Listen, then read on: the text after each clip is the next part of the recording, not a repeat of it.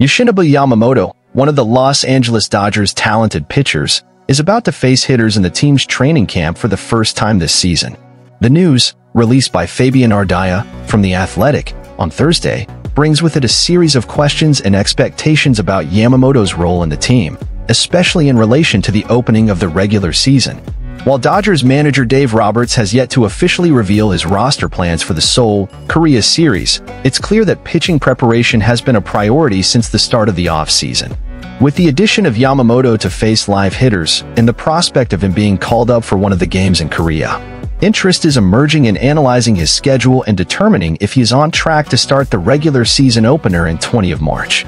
It's worth noting that Yamamoto is accustomed to pitching once a week in Japan, which suggests the Dodgers may opt to follow a similar schedule to ensure they are adequately prepared.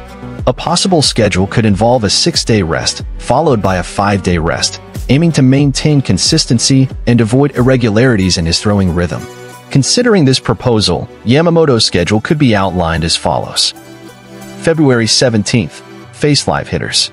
February 24th, Cactus League game against the Angels.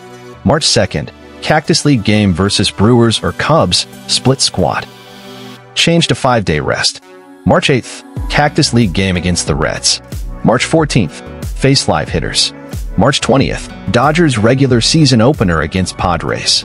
It's important to note that this is just one of the strategies the Dodgers can adopt to prepare Yamamoto for the start of the season.